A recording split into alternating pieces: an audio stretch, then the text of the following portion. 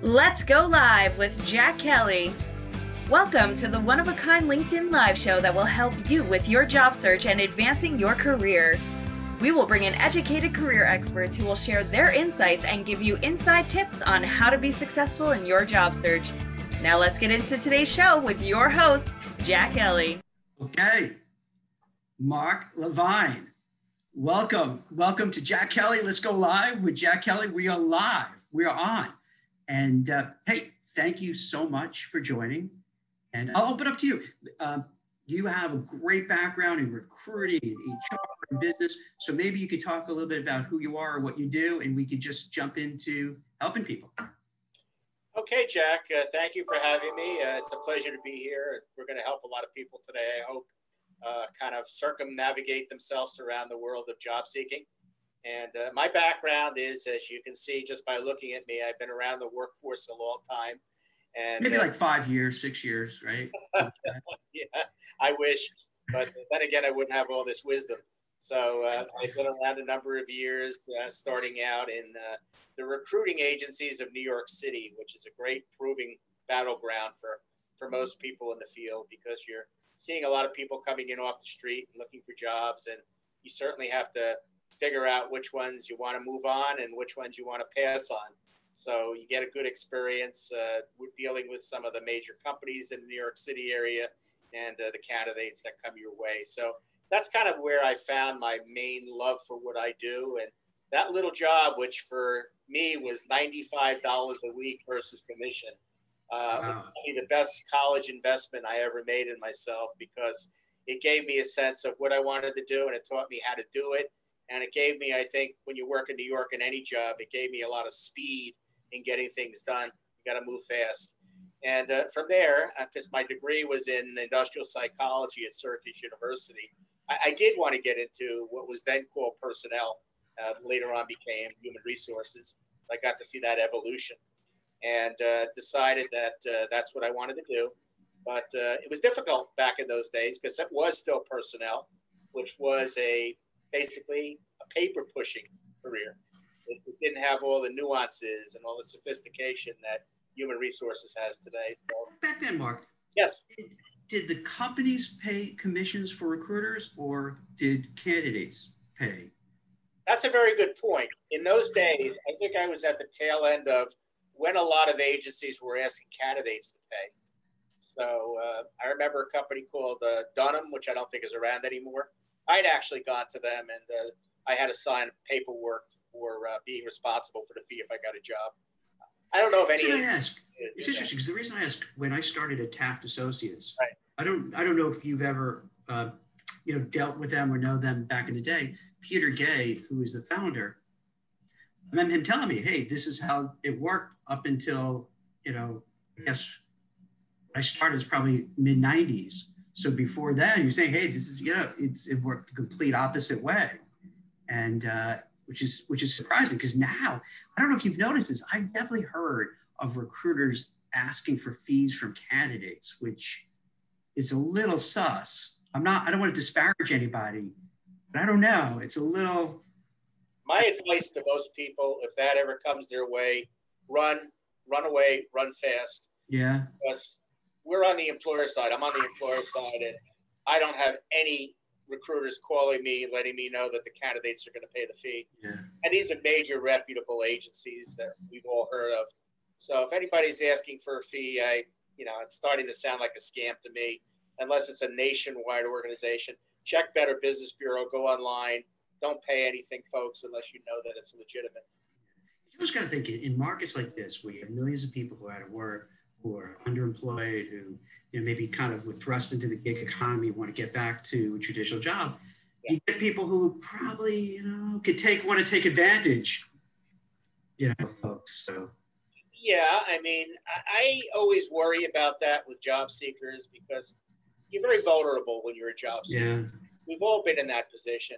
And there are a lot of services, like even on my jobs and career advice forum in Facebook, I get a lot of requests to post things. And I'm not thrilled posting things that cost people money. The reason I set that board up, it's the reason you and I met, is to help people. Yeah, there have been times where I found people that I can hire myself, but That's not a bad thing. But with come-ons for, career consulting or any kind of placement help or training, you got to be very careful today. You're dealing with people you know nothing about. It's very easy to throw up a web page and make it look like it's a established business, but then you're looking down at what you've given up to someone who really set themselves up to take it from you. So I recommend all job seekers, anything having to do with you paying money, seriously investigate those services. Make sure they're legitimate. Make sure that they're they give you a URL. They have information there that shows that they're established, maybe connected with a Better Business Bureau, that there are no scams when you Google them, good reviews. These are the kinds of litmus tests that you want to take. I don't want to jump around too much, but you mentioned about the Facebook page. Maybe you could share it with Sure. everybody, so they might want to join it. Okay. And then also, if you don't mind, after you share it, maybe you can tell a little about like what you see on there, like what questions these people have, what are the issues they're dealing with, because that can relate to a lot of questions people have here as well. Yeah, the Facebook page came about in the spring of 2017. Just something that I wanted to do, because I was starting to say, one time or another in our lives, we're all in a position where we're looking for a job. Some people look at a human resources person or recruiter saying, you have no idea what I'm going through, but even recruiters and HR people have been looking for jobs, and sometimes for a long time. I've had periods of unemployment that kind of set me in the mode to say, hey, look, when I can help somebody out, even while I'm employed as a recruiter in HR, I'm more than happy to pass a hint along to a candidate I have that maybe you don't want to say that or do that, or help them out for the next time. So I decided to set up the page, and it was slow going. I think, again, kind of like what I was talking about, giving money away to strangers, people that want to really reveal themselves or open themselves up on a Facebook page run by somebody they never knew or heard of. And it stayed that way for a while. I had to populate it with content. And I think as soon as people saw that there were no come-ons, I wasn't looking for anything, I wasn't allowing anything on the page to set anybody up for any kind of a financial disaster, they started to post. And they started to post genuinely. A few people inside posted me, asking me, is it okay to post something to an open board? What if my boss sees it or someone else? I said, I'm not going to close the board down, because I want other people to learn from these situations. What good it would be if you want to talk to me side by one-on-one, that's fine. We can speak on the phone or we can text. But I really do want people to have an opportunity to learn from different situations, and also help you as a candidate by providing their own input. And sure enough, people started posting more and more almost personal situations about their job search, about their career search, about even things that are happening on their jobs, struggles that they're having with their bosses or with their companies. And the outpouring, we talk about what happened in Washington yesterday and everybody really being concerned about people not caring about other people. The caring that's come out of that page has been just unbelievable. Sometimes we'll get 25 or 30 good-natured responses to people who are having a problem, people sharing their advice or sharing a resource or something along those lines that those other people find helpful. A lot of the posts we see, people just seem to be very scared and alone, and they're going through a tough time in their life, and they just don't see the light at the end of the tunnel. I think by the time we get done with them, when all of the other members, we have 10,000 members in the group, after they've input, I can almost feel that they feel a little bit better. They feel they're not so alone, and they take away something that they can at least try, a bunch of different pieces of advice. It's all good. It's all good. It's interesting. So when they say they feel like alone and feel isolated, are they people who are in between jobs, or actually people who may have jobs but also just feel kind of stuck? I think what we see most are people that never really found their niche. Mm-hmm. They're getting a little older, and they're getting a little bit more afraid that they'll never find it, or that if they do, they're going to have to give up something, or they may not be accepted by an employer. There was one on there a couple of weeks ago. I've been searching for a career. I'm 51 years old, and I could see where that would be a little scary. You know, we hear about employment discrimination for age, you know, and they're thinking, gee, now I'm going to go learn something new, and that's going to take time. You know, I may not get to the next job until I'm 53 or 54. And what do I do in the meantime? How do I make a living? So they're dealing with that too. Do I stay on the job? Do I leave? Do I study full time? Do I study part time? What do you say? Like, well, that's a really, see, that's a big issue. And I see that both professionally and personally too. Dealing with what kind of advice do you and the people in the group give to folks like that? Well, we're in the age individual, you know. We're in the age of participation awards, so I guess I come from a different generation. Remember that $85 draw versus commission job I had? Well, that was Monday through Friday, hopping on a bus from New Jersey to New York City, and then reversing that at night. Well, guess what? On the weekends, I ran flea markets, English Town Flea Market in New Jersey. I would get materials that whatever I could find to sell. My wife's uncle manufactured Jeffrey B. neckwear, and he used to give me the IRs, and I'd sell them. And I'd stand out in the bitter cold or in a high heat. And quite frankly, I made a lot more doing that than I did in the job in New York. Now, a lot of people don't see that as an option. That, you know what, to get where you want to go, you got to put in a little extra elbow grease. You can't have it both ways. You know, work-family balance is important. We hear a lot about it. But if you got to work a second or third job or do something else on the side, you got to do that. And sometimes it's a good thing to do because now you have a little bit of income coming in, extra, taking the pressure off you. You can study something. You can get a certification or a degree. Keep the job that you have full time. You know, you may have to stay up a little later at night going online and doing the homework or whatever. But, you know, ask anybody who's ever started a business if it's been easy. Restaurants, you know. After you go home, you're done dining. They've got to clean up the place. They got to check their inventory. They got to lay out what orders they need. If you want to get somewhere in your life, you got to put in that extra effort. And if that means, you know, working a second or third job and giving up an evening or a weekend, well, that's just the way it's got to be. So I think we get a little bit of that advice and then a whole bunch of other stuff too about looking for careers where maybe the barrier to entry is a little lower. Remembering, though, that if you accept a job where the barrier to entry is lower than where you are now, you're going to have to give up income. I mean, there's no question about that. And that's a big issue for some people. They're on some job that doesn't have transferable skills. They're making, you know, $30 an hour or whatever, and they come to a new job. They don't have a lot of experience. That may get cut down to $15 an hour. But the question is, it's a marathon. It's not a sprint. So if you're able to do that and supplement your income some other way, at the end of the day, you're going to be looking back and you've successfully transitioned and you're in a good position to make even more money than you were making before. So I wish people would look at it that way. And these are some of the kinds of advice we get from other people on there. People that have been through it.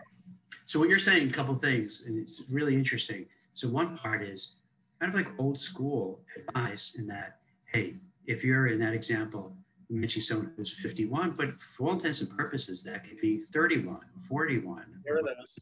Where you feel like, all right, what do I do now? Either I'm in between jobs, I'm worried about losing my job. I hate my job, I got to do something else. I hate my career. It's one of those things where you have to say, hey, you got to do what you got to do. If that means taking some sort of contracting role in that space that you want to go to, right, pivoting a little bit there, swallowing your pride a little bit, taking way less money to kind of learn it. So it's really, it almost sounds like you got to take control of your own life, of your own career. Absolutely. Absolutely. A hit to the ego, you just got to do it. And you got to look out for yourself, because really, in a way, no one else is going to do it for you, right? So you got to figure it out and figure out, hey, this, whatever I got to do, I got to do. Yeah. Put in the time and the effort. I mean, if you watch Shark Tank, that's a great way of learning a bit about this.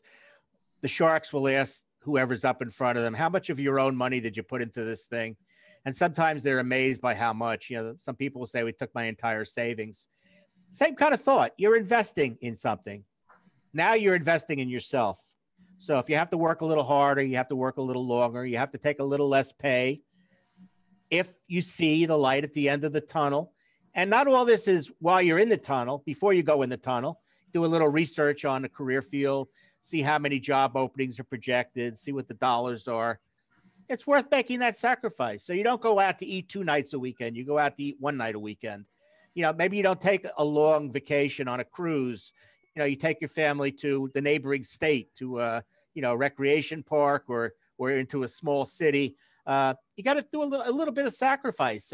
The people that get on the board and they post, the people that feel so threatened, I don't know that they've really considered that. I think they really have to take a look at it and say, this is not going to be easy. I have to give up something. But if I make the right choice this time, then I'm going to be looking at a better situation down the road. I don't know how you feel about this, but to me, it seems that the period we're in now and where we're going is going to be just constant change. So that even if you decide, all right, hey, I want to pivot, I want to reinvent myself, I want to do something different, 6 months from now, a year from now, 2 years, you might have to do it again. And then 2-3 years again. I don't know about you, it just feels that way. It feels like this was happening, but then the pandemic really accelerated that trend where, I mean, look at the restaurant industry, as you pointed out, look at the hospitality, look at the airlines. You would have thought, okay, what could go wrong? I'm working at Disney. How could anything go wrong? And then if you're in the park division, you're crushed, And then if you're down in Orlando and all the entertainment is gone because of social distancing, you got to completely do something different. And then it's right. It seems like it's like we're in a different age now. Am I wrong? What do you think? You know, life doesn't travel down a smooth road. You know, there are lots of curves and bends, and you have to be able to adapt. And you can't fall apart when something changes on you. I mean, one day I woke up and I got a cancer diagnosis, esophageal cancer, home by myself.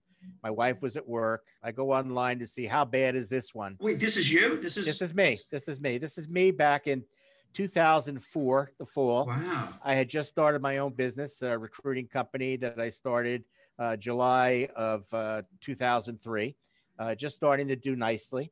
And a little bit of discomfort in my stomach, and went to the gastro doctor. And I always used to say that my stomach could write its own autobiography because I've always had digestive issues. Just again, you don't get to pick and choose what comes to you in life. And he decided to do not the colonoscopy, but the whatever. I mean, whatever it is. Yeah. It's just eluding me right now. But anyway, didn't expect to hear anything negative. He came out and said, I've found the beginnings of a small tumor. Now, with this particular cancer, esophageal, most people find it too late. You're already having a hard time swallowing, and by then the tumor is big, it's metastasized. So we found mine on a fluke. And I had to put my business on hold. I mean, I went through hell of a chemo, New York Presbyterian. I went through the pull-up surgery.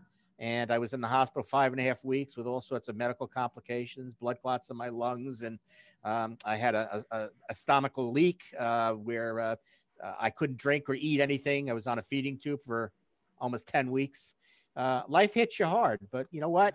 I worked my business back up, sitting in my chair, literally with my feeding tube, my feeding bag hanging, and my IV pole alongside me. Because I had no option. Yeah, of course I could talk. Sure. I mean, there was nothing, during the surgery, I was intubated, but certainly when I got home, I was in the hospital, I was fine. I was able to talk. They used to call me the mayor when I was there because I had such an upbeat look on things. So they took me from room to room to talk to the other patients. You can't look at life as something that's going to run smoothly all the time. You got to be able to just go with what it is. I'm glad now I can look back at 16 years ago, and I have different plumbing. I have different issues that go along with it, but hey, I'm here now. I'm happy. A little bit of survivor's guilt. And maybe that's one of the reasons I had the job board too, because look, other people. Why would you have survivor's guilt though? It's very common that really? Why did I get to live and the nice guy in the next bed didn't make it? I stayed in touch with a lot of people that I was in the hospital with, and one fellow had a really great job with AI insurance. He was the international sales manager, and he was fine when he got out of the hospital. I stayed in touch with him, and all of a sudden one day he was playing golf, had a pain in his lower back. Well, guess what? The cancer returned. That was like June. By November, he was gone. So you tend to feel like, why I'm happy, but why Yeah. me? Why was I saved?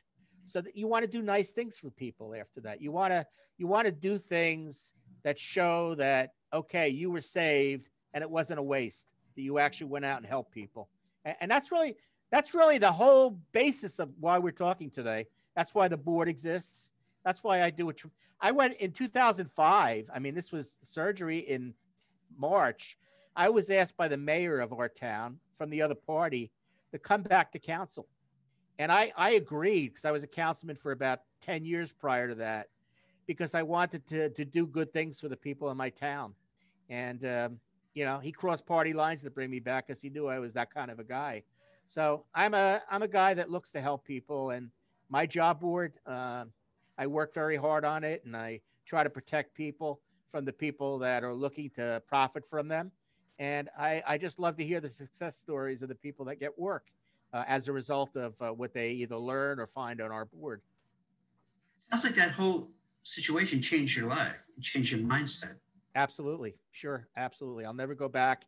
Not that I was very much different, to be honest, but I do put things in different perspective. I know that you live for the day now. Every day's a gift, that you don't waste your time on things that you don't want to. If I watch a movie and I don't like it by half of the movie, I shut it off. If I read a book that I'm not thrilled with, half of the book, I close it. If I'm doing something that I feel doesn't have any benefit to me or to others, I drop it and go find something else to do. I became a Freemason after the surgery.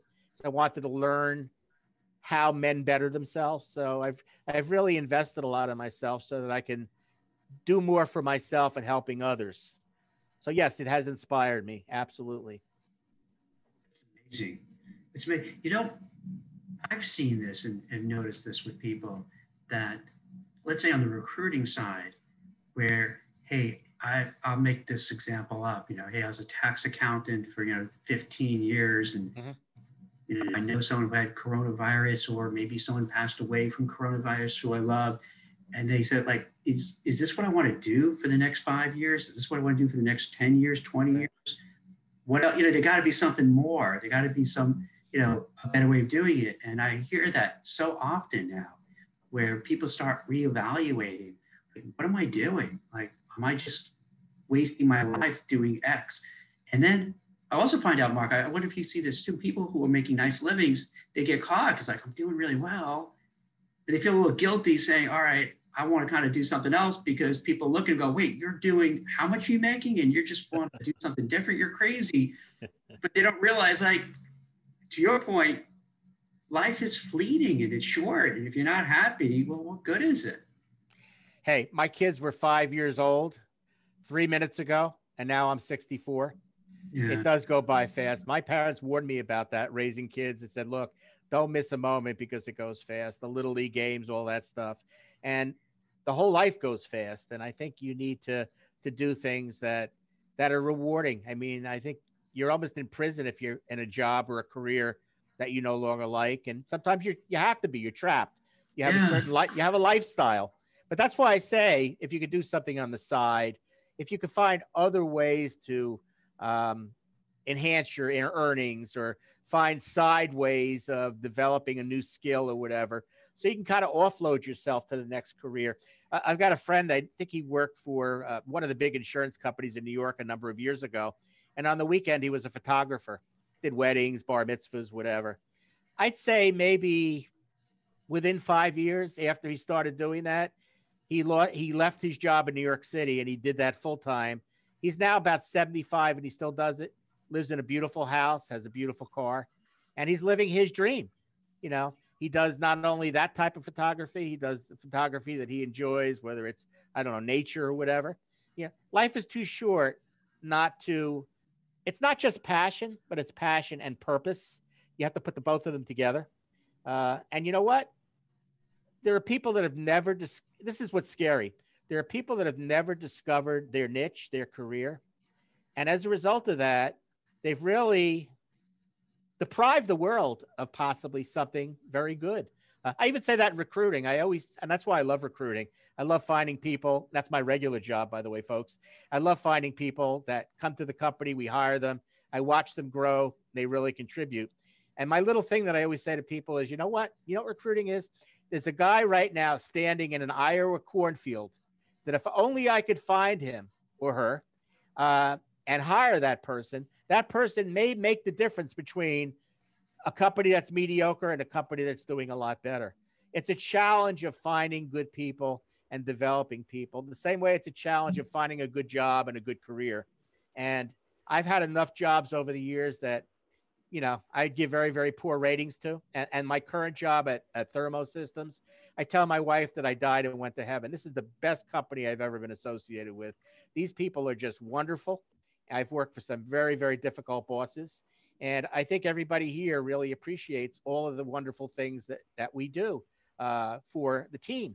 In fact, they are the sponsors of my jobs and career advice job board. You say, what are they sponsoring? They're sponsoring my time. They say, Mark, you could do this during the day. This is not a side thing. You're building our recognition, but you're also helping a lot of people. And that's what I like about the company I work for. They truly do want to set an example as an employer, a good neighbor. And, that's why I say that people really have to find what it is they love and do it, because you don't have a lot of time on this earth. So there's a lot to pack, and you just really, so much great advice and wisdom. And one of the things that really resonates with me, and I'm sure with a lot of people too, is to find something that you have a passion for, that gives you purpose. Yes. Gets you out of bed in the morning when you don't want to. And then how do you balance that, Mark, where if, let's say, you have somebody who got out of school, has $200,000 in debt, maybe they chose a major that seemed cool at the time and interesting, but doesn't really pay the bill. Like, how do that?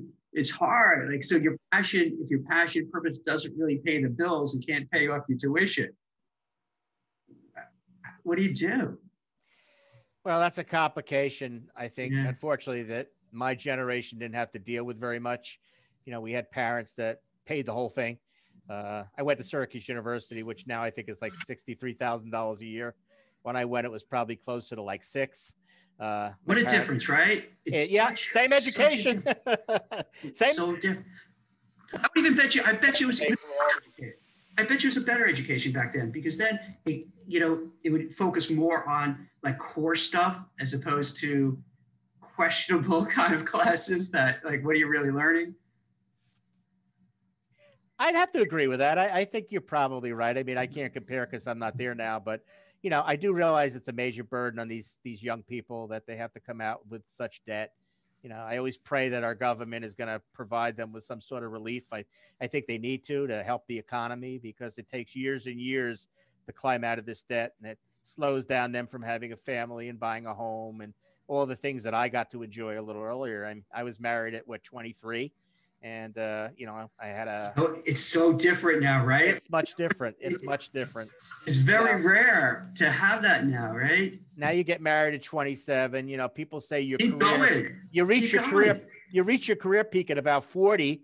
Yeah. By the time you're 45, you think companies are starting not to look at you, but look at other people. You haven't had a chance to get yourself going.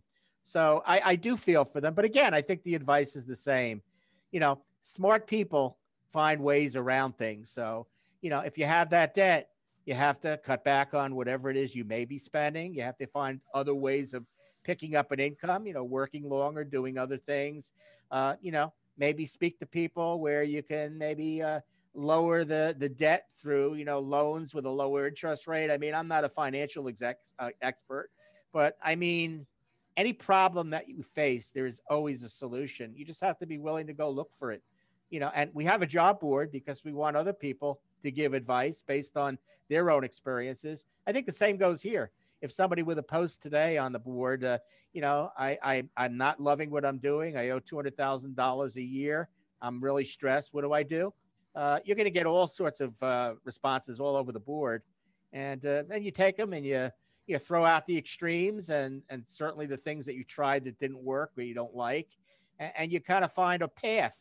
There's always a pathway, and you follow that path. I mean, again, it's not a smooth road. I mean, we're going to struggle here and there throughout our 70, 80 years that we get, maybe more in certain cases. My brother's 97, but good luck to me. But the bottom line is you got to be flexible. You got to be able to roll with the punches. And that's what they've got to do, because we can't make that debt disappear. It's happened. It's there, unless the government decides they want to take it away. But in the meantime, you still got to live life, and you still have to do the things that you want to do. You want to raise a family and own a home. It's up to you to use your noodle and try to figure out what ways you can grow. There's no other better answer than that. The answer's here. See, that's what it seems like. It keeps going back for what you're doing. It's really taking active control over your career, over your life, and yes, understanding that you're going to get curveballs thrown at you. You're going to get heartache. You're going to get, health issues. You're going to get everything. Yeah. Still have to keep going, have to keep pushing, have to keep trying. Sometimes you luck out, and you've probably seen this as much as I did in recruiting. Sometimes you have a person who's in the right place at the right time, and it just clicks. Other times you can have someone who's fantastic. They're just great at what they do, brilliant, best schools, best grades, but just, it just doesn't click. Maybe it does down the road, but it just takes a while. And sometimes it's just, you don't know. It's just kind of crazy luck. Have you ever read Mindset by Dr. Carol Dweck, which talks about the two major mindsets? There's a closed mindset and the growth mindset. You just described that. The closed mindset is people have been telling you all your life how wonderful you are and how many things that you can do right. You went to the best schools, you got the best grades. You've got everything by a very young age that you're ever going to need, and you just stop right there. Versus the growth mindset, which basically tells you to keep looking around and seeing what you can learn and making yourself better. I think that's what plays into this. I mean, keep looking around, keep finding ways to get to where you want to be. No guarantee that you're going to be a millionaire. No guarantee you're going to have the best job in the world. But you know what? We end up getting what we need, not always what we want, but you got to go get it. You can't wait for it to come to you. And I think that's a problem today. I think a lot of people think it's going to fall in their laps. See, Mark, this is what, not to go off road here. Okay.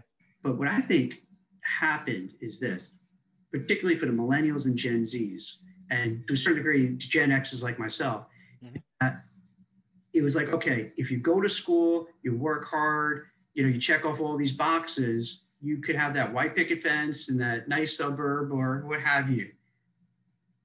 But for a lot of people, that didn't happen. And then it didn't happen. They're like, what's going on? I was told I would have a really cool job and live a great life and travel and all that, but it's not happening.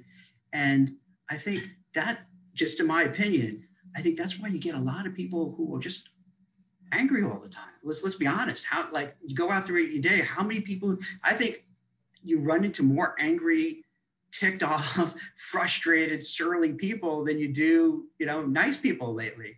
And then think about it. Like, all of a sudden you have things like Antifa, you have, a kind of move towards socialism. You have what happened the other day. Yeah. You see, it just shows like people are like angry and frustrated, because the way I look at Mark, if people are happy and they're doing well and they have a great job, you're not going to go doing crazy stuff. You have a great job. You gotta, you're going to go, you want to go to work and do better and make even more money and have more fun. Well, you remember the participation awards that I brought up? Yeah. That wasn't around in my time. I laughed when my little son was in Little League and he was on a championship team. They didn't lose a game. But then again, my son never hit a ball and he never caught one either. And he got one. He's got the awards. They're in the garage. I don't think he feels like he earned anything other than he was lucky he was put on the right team. And that turns into entitlement. And entitlement is that, well, gee, I've got an award. I'm not going to tell people. I don't have to tell people how I got it, that I didn't hit the ball, but I was on the championship team. And then mom and dad, of course, love us. And they always say that we're the best looking and the best, smartest people. And maybe we're not. And then you turn into a nihilist or in certain cases, somebody that really is a narcissist and just really wants to roll over people and really has no caring. You're in my way. Charles Dickens, let's get rid of the surplus population. And I think that's where we're at today. And, that's why my board, the job board, is so refreshing that people are willing to step out of themselves and share something with somebody else. If we all did that, if we all dedicated ourselves to doing one single nice thing a day for somebody else, we would turn this whole country around. But right now we run to our own corners right now and say, gee, what did I get today? Yeah. You know, those other people, that's competition. They're in my way. And it's been that way for, this really happened. I was in the work field, and I know exactly when this happened. The early 1990s, we had the new social contract. You remember that? No, I can't remember what. Well, my father worked for Macy's Corporation for 36 years. The new social contract came. There was a major recession. Actually, there were a few. 1981 or 1982 when Reagan got in, and then there was another big one in the early 90s. And companies started laying off for the very first time. And then they said, you know what? We're going to do other things for our employees. We're going to do more training. We're going to give more benefits. We're going to give you marketability as a candidate or as an employee, but we can no longer promise you stability. And I think people started to realize, they looked at their parents and then they looked at their own situation. Sometimes it was their parents, Think of a little kid. The father comes home and says, I got let go from a job. The kid immediately thinks in school, is that the same thing as getting sent home by the principal? It must be. Yeah. So, Dad, what did you do wrong? Son, I didn't do anything wrong. Well, then why are we not able to pay for the things that we need? Why were you punished? So that kid grew up with a mindset of, you know what? I'm going to burn them before they burn me. I'm going to become an employee mercenary. I'm going to jump jobs every 2 years. I'm going to get out of the company I'm at to get the best offer I can get. I'm going to jump for $1 an hour more because I'm not going to wait around to have what happened to my dad or what's happened to me earlier in my career. And I think that became a mindset for everybody about do to others before they do to you, rather than do unto others, to try to stay one jump ahead, and that all led to more like, well, okay, now I got this job. I'm making some nice money. Guess what? I'm buying a McMansion house somewhere in New Jersey, and I'm going to add 3 more trees that my neighbor has next door. And I'm going to buy a Lexus as opposed to his Chevy. And all of a sudden it became about us. All from, I think, that new social contract, because people never felt like I'm satisfied. I'm happy. Like my father did. I had a great job. They pay me nicely. Maybe I can make more elsewhere, but I'm here. I like the people I work with. Now you couldn't do that anymore, because to be up with the Joneses, you had to constantly challenge yourself, and you had to hate your employer because you figured somewhere down the line, they're going to lay off. They're going to let me go. I can't wait for that to happen. So I think that all led to where we are today, or a big piece of it anyway.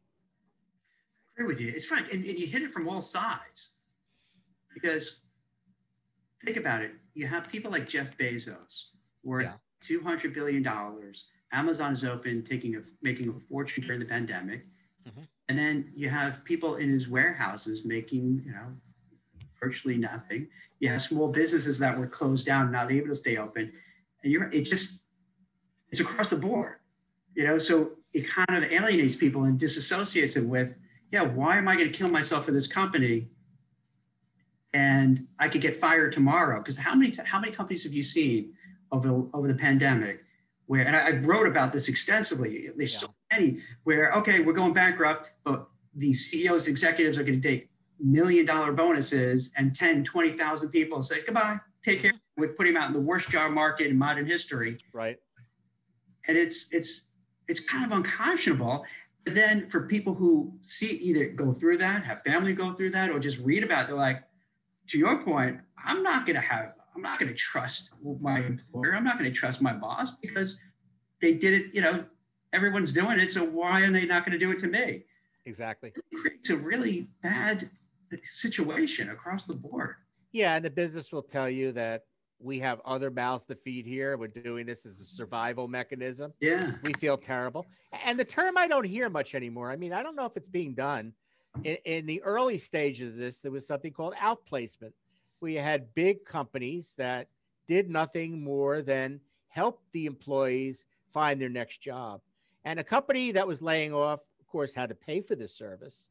And yes, it was done maybe in the middle tier, the higher tier level of employee. I don't even hear about it much in the middle tier anymore. You know, supervisors, managers, those types of folks. So it's really a great benefit for them to have gotten because, you know, I have a joke around here and people laugh at it. You know, people say that's a great resume.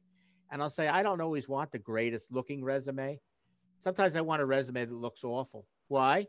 Because that person is not a professional job seeker. That person isn't firing up their resume every 6 months, paid a fortune for somebody to write it for them. You know, I want somebody who feels uncomfortable having to look for a job because they're used to keeping a job and holding a job. And, you know, you have to look at that in the context of why is this a bad resume? Is it because the person was sloppy and lazy, or it's because the person didn't know how to write one? So those outplacement companies used to do that for the people. And it showed caring from the employer's standpoint that it just wasn't ending here. You know, here's your, maybe if you're lucky, your severance package, have a nice life. They say, no, we also want to see you get a job, help you get a job, you know, the best of our ability. There's no caring at all in a lot of these companies. They've had so many layoffs over the years that they're totally unsympathetic to a large degree about the individual.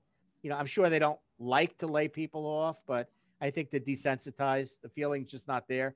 It's what other companies do. It's what you have to do. And, you know, that leaves people in a bad spot, you know, because then we talked about people feeling isolated and alone. Well, there's one of the reasons that they are, you know, they've just been cast aside. And, you know, maybe they're getting pressures at home from their family about making them feel guilty that now you're not going to bring home a paycheck. And, you know, I've got my own job and my own life to take care of. You know, you do your thing, sit at the computer terminal all day while you're home and send out resumes or whatever. And who are they going to talk to? Who are they going to emote to? And the job board, the Jobs and Careers Advice Forum, is designed for that.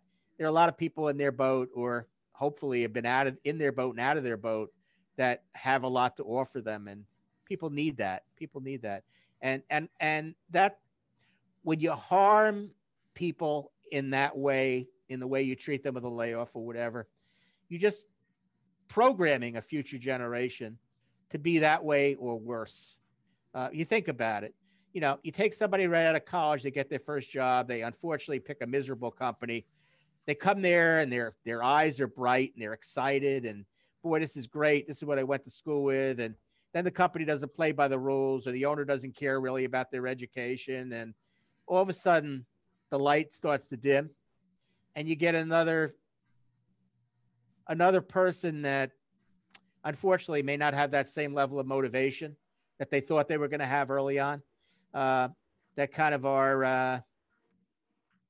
the excitement goes out. I guess that's what I'm trying to say. So how would we, so in the practical sense then, coming from the big picture, and I'm with you on all this, and I see it, I feel it, and it's so pretty because you could tell. And then also you could tell when people interview, they're carrying that baggage with them. Yeah. Let's say I'm interviewing with you, Mark, and you feel it on me. You'll take a pass because you're like, this guy Jack feels a little, he's a little resentful. Red flag. Yeah, let me go, especially in this kind of market where there's so many people looking. I'll go to the next one. What would you say as a former outside recruiter, as a current in-house HR/recruiter? What would you advise people? Because I guarantee you're absolutely right. And I would say to be conservative, 85 to 90% or 92% could completely understand what you're talking about and say, that's me, I get it. How do they switch it on? So I'm meeting with you, Mark, and I'm interviewing for a job, and I'm carrying this. I've been out of work now for 3, 4, 5, 6 months, 7 months, 8 months. I've been ghosted. I'm not getting feedback, but I got to put on that happy cherry face. Like, what would you say do they do to just help them get, not blow it, and in the best case, do well? Well, I think a big piece of this is preparation. They really have to take the time to figure out what they need to do to be successful in job seeking. One of the problems I find with a lot of college students, I was one of them, not until senior year, maybe never, do they ever visit their career services on campus. Don't know why that is, because it's probably the best bang they get for their buck on campus. They've got the connections with the companies that recruit on campus. They set up the career fairs. I mentioned we're doing a bunch of them here. They know the students and they recommend them to the representatives at the companies. They've been working for a while, but they don't go there. That's number one.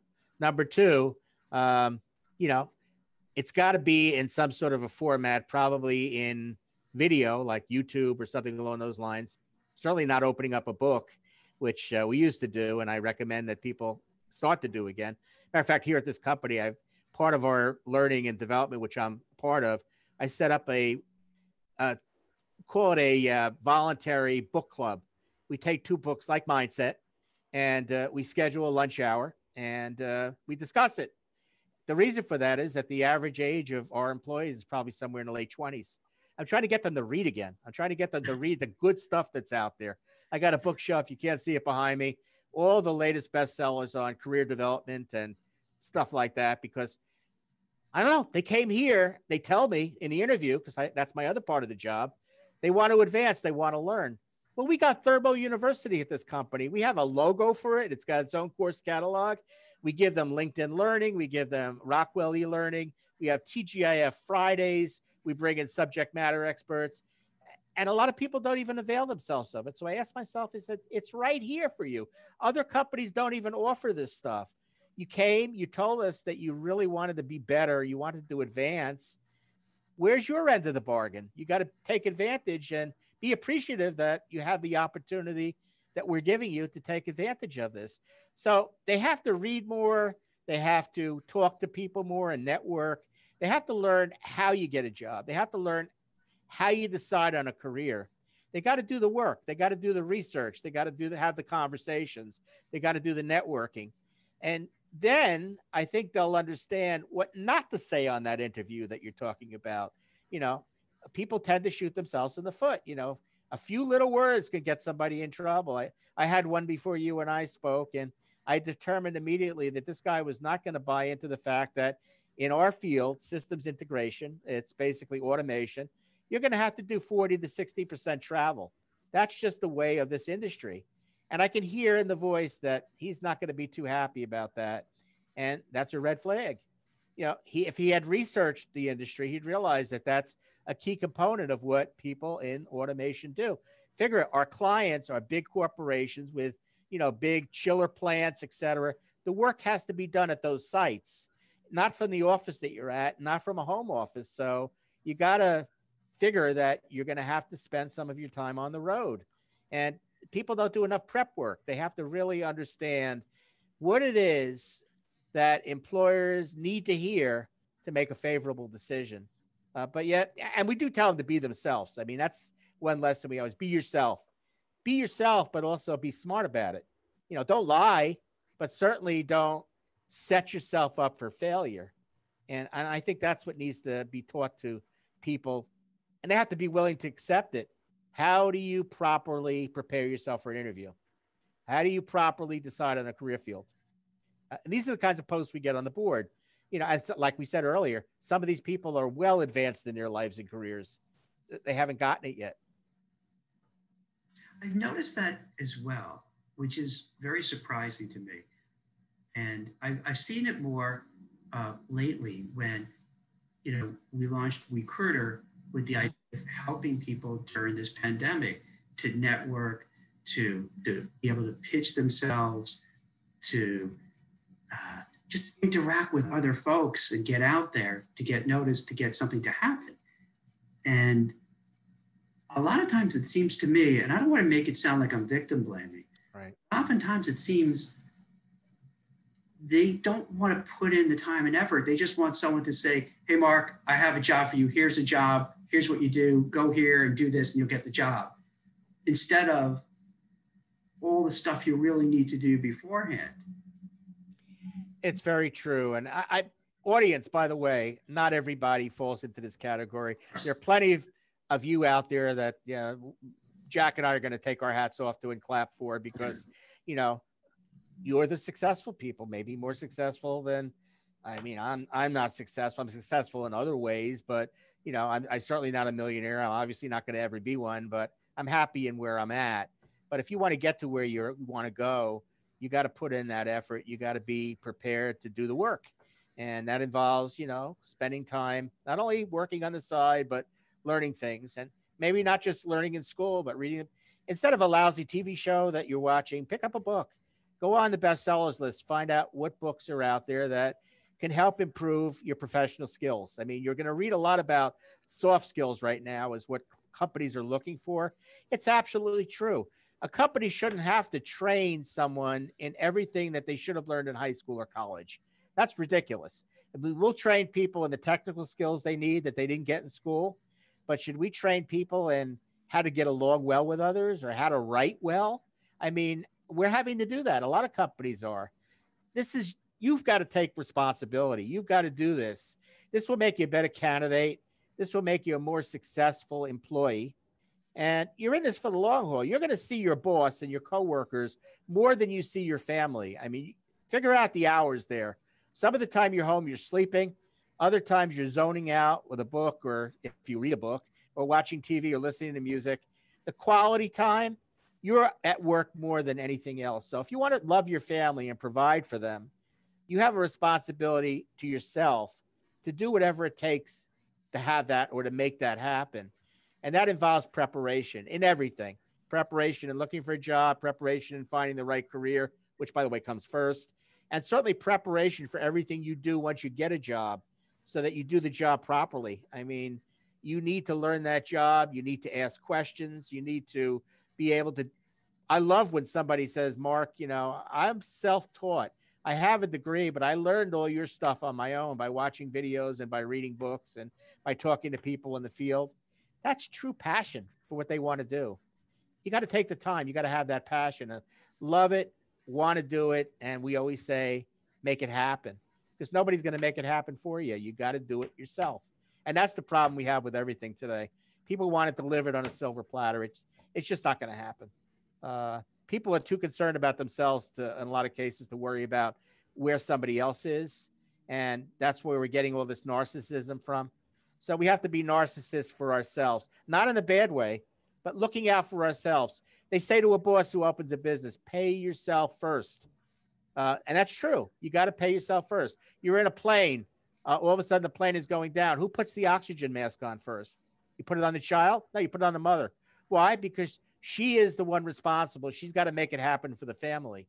So you got to work hard. You got to do other side jobs. You got to study, whatever, because you are responsible for yourself. And if you have loved ones, you're responsible for them too, to a large degree. So that's the mindset I think we all need to adapt, and things will turn out a lot better for everybody, and we'll get to where we want to go, and we'll be all better for it. That's really good advice. It's in a way, you're espousing certain kind of, like, I'll say, tough love, if you will, in which you're saying, hey, it all starts if you kind of from the top level saying, right, no one's going to hand you anything. It's a tough, let's take this period of time we're in now. It's a really tough market. It doesn't look like it's going to change anytime quickly. Mm-hmm. And so you have to do whatever you know you need to do to succeed and move forward. And that means putting in a lot of time, a lot of effort. It's reading everything you can about interviewing, watching every YouTube video about interviewing. Absolutely. About you can to find out what works, what doesn't work. If you go on LinkedIn, you want to network like crazy, right? You want to kind of find everything, because otherwise it's harder than impossible to make something happen. One of the last points I think, because we're getting close, is people need to avoid self-sabotaging themselves. I always remember a psychology course I took in college, and the professor made a very interesting observation that students would take a class on one side of the campus and then a class way on the other side of the campus, knowing that there wouldn't be enough time to get to the second class on time. And as a result, they either might not go or they get there late and they be penalized for it. And they did that without realizing why, because they didn't want to accept the challenge and the responsibility. It was much easier when they failed the course to tell their parents, I just couldn't do it, or that professor was just too nasty. In other words, they didn't take responsibility, and they actually put barriers in front of themselves to set up a situation where they can fail and become a victim. And I think even in job search, that happens a lot. Hey, I sent out 150 resumes today online. Well, if you did any research, you'll know that those jobs you apply for online represent a very small percentage of the jobs that people actually get hired in. Oh, yeah, they fill it. But along the lines, I mean, we post jobs here at our company, and in the interim, an employee comes forward with somebody they know. So we pull the job and we hire that person. Somebody has a relative, a vendor or whatever. We look at that person. Maybe because he's been referred or recommended, or we go that route. So they don't realize, and it's true, that most of the jobs you get come from, it's that old phrase, kind of who you know. I mean, not knowing them well. You can get to know people that you didn't know before and get a job from them. Information interviewing, for example. You go on LinkedIn, you find somebody in your career field, and you reach out to them. And you have a conversation and say, listen, Mr. Employer, or John, or whatever you want to call them. I just got out of college. I'm looking for a job in the field. I see you've been doing a lot in the field, and I'm wondering if you just spare about 20 minutes either in the phone or I'll buy you a cup of coffee. I'd love to get some pointers from you. Fact of the matter is, what is that? Well, it's two people coming together, which is great. But more importantly, it's something that person asking for that meeting understands, but that other person granting it may not. That's a de facto interview. Two people get in the room. You have a career you want to talk about that you're getting into. That person can't help but notice what you're like, what you may know. And somewhere in their head, they're making a qualitative decision, I guarantee it. Is this somebody that we can use? Or, I can't use them, but I have a good colleague that can. The job of that individual in the room, if that doesn't happen, might say, John, thank you so much for your time. This has been a great opportunity to sit with you. I hope to check back. I'd like to connect with you on LinkedIn. Let's stay in touch. Say, do you know anybody else that you think would be worthwhile for me to speak to? Could you possibly either introduce me or let me know what their contact information is? Young people especially, are very hesitant in doing this. It's kind of the proverbial cold call that some people are afraid of. I mean, what's the worst that can happen? You get somebody on the phone that says, nah, I don't have time for this. Great. You know what? A minute after that phone call, he won't even remember that you called. He won't know who you were or she. And then you go on to the next one. And it's a numbers game. Sooner or later, maybe within 2 or 3 calls, somebody's going to say, sure. People do it to me here all the time, and I meet with them. I invite them in. I give them a tour. It's goodwill. They get to see our company. We give them some nice trinkets when they leave. And guess what? Now, maybe I don't have anything for that person now. They're on my radar. Maybe 2 or 3 years down the road, they get a good job. They get some experience. We're going to connect again. Or I built a relationship with that person, and a good friend of mine in recruiting says, Mark, I'm having a hard time finding XYZ. Do you happen to know anybody? Yeah, I saw this great kid the other day who was in my office, and I'd like to recommend him to you. So people really have to be able to protect themselves from self-sabotage and be a little bit more, not aggressive, but assertive in their approach in terms of finding a job. Those people that send out 100 resumes, you know what that is? That's busy work. That may not lead to anything. And they send 100 out, more tomorrow. They feel great. I got 200 resumes out there. How many of those are even going to get a reply? I'd say less than 0.5%. And you could have been doing more if you wanted to by contacting and networking with people who can buy into what it is you need and satisfy that need, rather than sending something blind off into the cyberspace and probably crossing your fingers that some of them may even reply. I think that self-sabotage is something everybody really has to look closely at, because I don't think a lot of people realize that they're doing it. They must avoid that like the plague and immediately put on a better face and forge ahead. Because as we always say, a job search is nothing different than a job.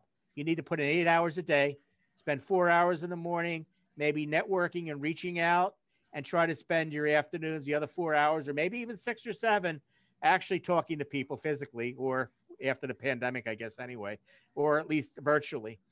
That's time well spent on a job search. And that's somebody who dedicatedly, seriously through their gut really wants to get a job or really wants to work because they're willing to do what it takes. Whoa, that's a lot there. You know what? I love it because, you're giving advice based on 45-ish years of experience as a business owner, as someone who ran a recruiting agency, someone who's a recruiter, someone who's an in-house HR recruiter, and other experiences as well, and a little psychology background too, undergraduate degree. I was also career services director, so I got to hear a lot of these stories. Yeah.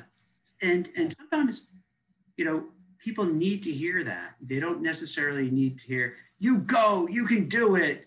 And just feel good stuff. But that's cheerleading. That's all it is. And what you've offered today, and I think for people watching it now and who will watch it, when we upload it again and put it out on Twitter and Facebook and LinkedIn and such, is that, this is valuable advice from a person who's been in the work world for a long time and seen a lot and displaced a lot of people, hired a lot of people, mentored a lot of people, and what works and what doesn't work. And it really boils down to really putting in the time, the effort, the sweat equity in your career.